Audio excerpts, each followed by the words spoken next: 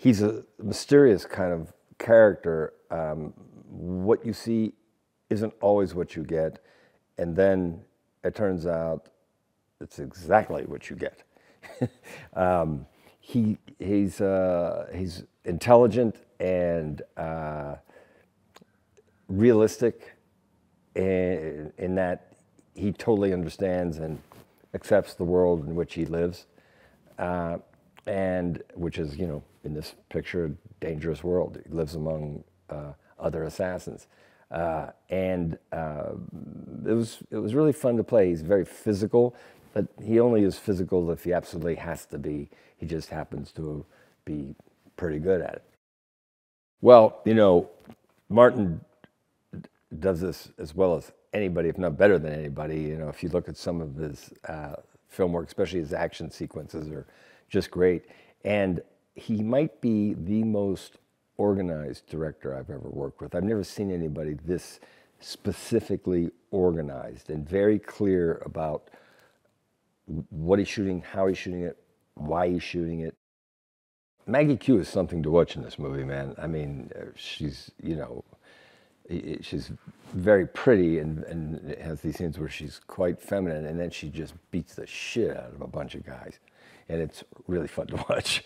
I think little young girls are going to enjoy this a lot. And it's fun. The action is fun. And she's so good at it. I was lucky to do well over half my stunts in there, which is always fun because when you're a little kid, this is what you want to do.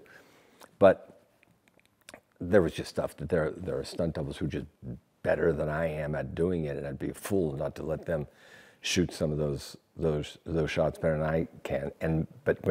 So there's always something to learn when you're doing stunt work, and it's different for almost every movie where I've had to do stunts.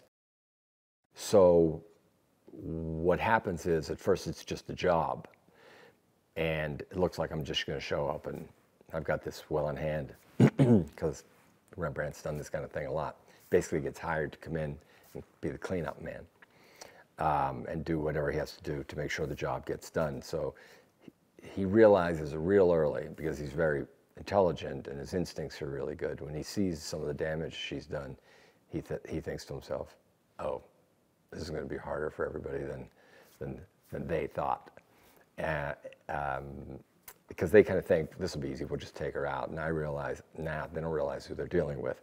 So I'm intrigued by that. Rembrandt is intrigued by that. And then he's attracted to her.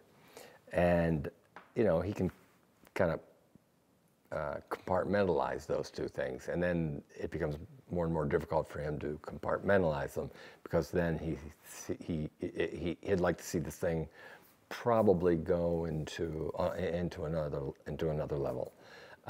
You know, so already it's not a relationship you see a lot in movies like this, which made it fun for me.